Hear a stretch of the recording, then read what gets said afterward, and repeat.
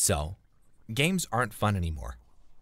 If you're the sort of person that gets recommended my channel, you probably feel something like that, or at least you've spoken to other people or watched videos by creators who are expressing that opinion. I think a lot of these videos are very intelligently made, and they go through a lot of very good reasons why games aren't fun anymore. But I think I can break them down generally into three major categories. One, AAA game devs have ruined everything for all of us with their disgusting level of greed, particularly game developers like Ubisoft and Activision. Number two, games are based off a dopamine response, and dopamine responses only work for the expectation of pleasure. And overall, the more you play games, the less you'll enjoy them. So by the time you reach proper middle age, you're just kind of dopamined out on shooting someone in the face in Counter-Strike. And finally, number three, you got old. You have kids, a wife, a job, a partner, who knows, but you have real things that carry more importance than gaming, and you just can't put the time into it to really enjoy it. Now, people have provided more reasons than that, but I think this is a good general summary of the kinds of problems people are facing. Now, in a past life, I used to be a philosopher of moral psychology, and my thesis was on human happiness and how the good things in our lives factor into actually making us happy. So obviously, this got me thinking. Now, let me swap back into underpaid university lecturer mode and ask you a question. There's a man, let's call him Steve.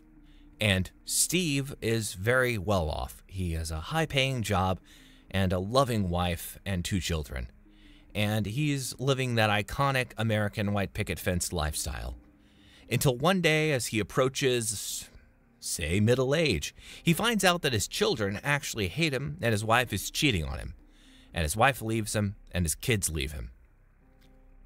And Steve reflects back and asks himself, was I really happy all those years of supposed success? Now, this question is often used by psychologists and philosophers because you get 2 very different answers from 2 very different sets of people. Stay with me here. I will get back around to why games aren't fun anymore. People that have done a lot of studying in the fields of psychology and philosophy and related sciences will almost always respond that Steve wasn't happy, while people that have never studied those subjects will say that Steve was happy, at least while he felt happy. And now if you're a fan of pop philosophy and psychology, or you read self-help books, you'll probably, or maybe just clever, you'll notice that this is the difference between an objective conception of happiness, where happiness is a fact about a person's life, and a subjective conception of happiness, where happiness is about how a person feels about their life. If you want to, leave your answers to that thought experiment in the comments below, and like and subscribe. I'm almost getting to the point where this channel might be able to buy me a cup of coffee. Well, to settle that question, we're going to have to talk a little bit about what games are. What do they contribute to our happiness? Why do we like playing them? Why do we say, this game is making me miserable, League of Legends is toxic, Overwatch has broken my heart? What is it about games that we relate to them in that way?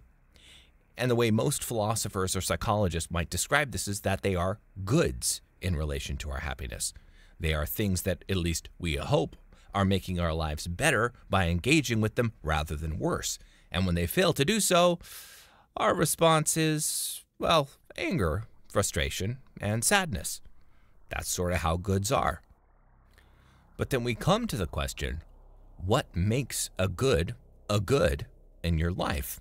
How did League of Legends go from something that you really, really enjoyed playing with your buddies when you were 12 to something that you're now playing late into the night after work, causing you problems with your sleep while you rage at the monitor? Well, the answer I want to give is that it's the place the good has in your life. It's not that games got bad or got good. I'm accused of nostalgizing a lot on this channel. But I don't think that games got bad. I mean, ignoring Blizz Activision. Anyways, back to the point. The point is that what makes a game good for you is the role that that game can take in your life as you live it.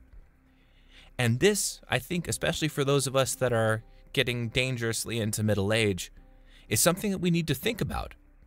And you might think, hey, this is just a really sad video. Old Man Manager, you're basically telling me that no matter what I do, I can never enjoy the games I used to enjoy.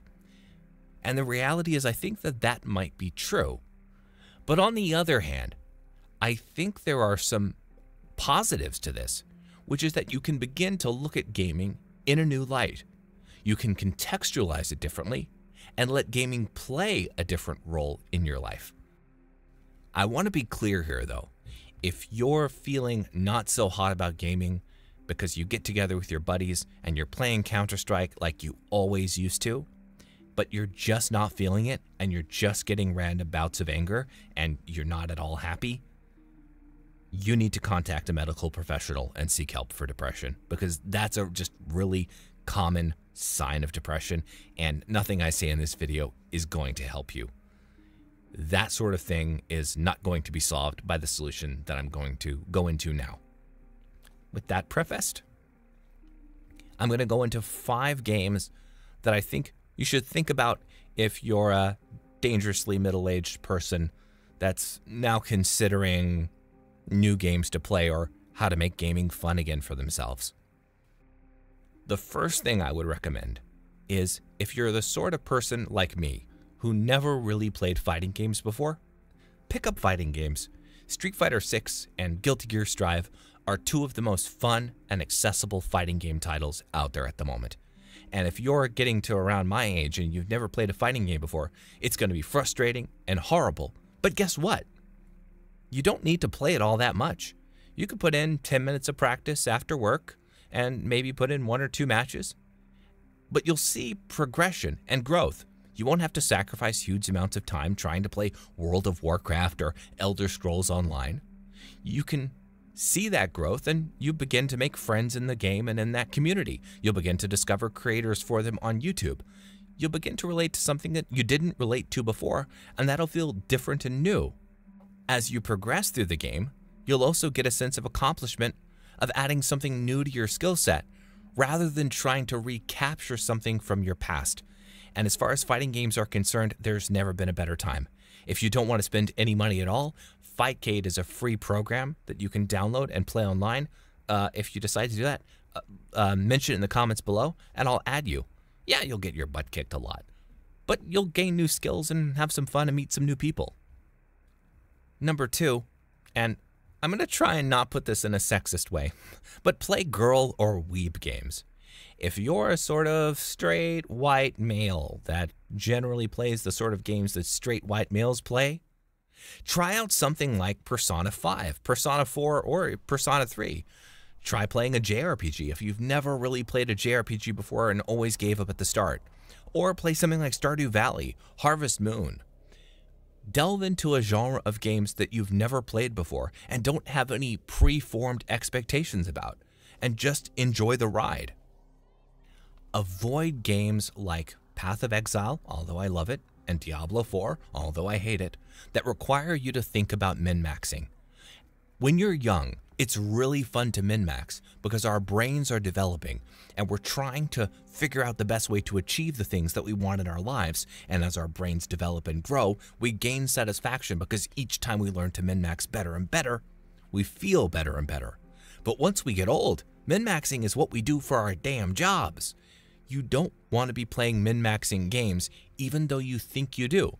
Doesn't mean you have to stop entirely, but your brain probably just needs a break from trying to find the best solution to every problem.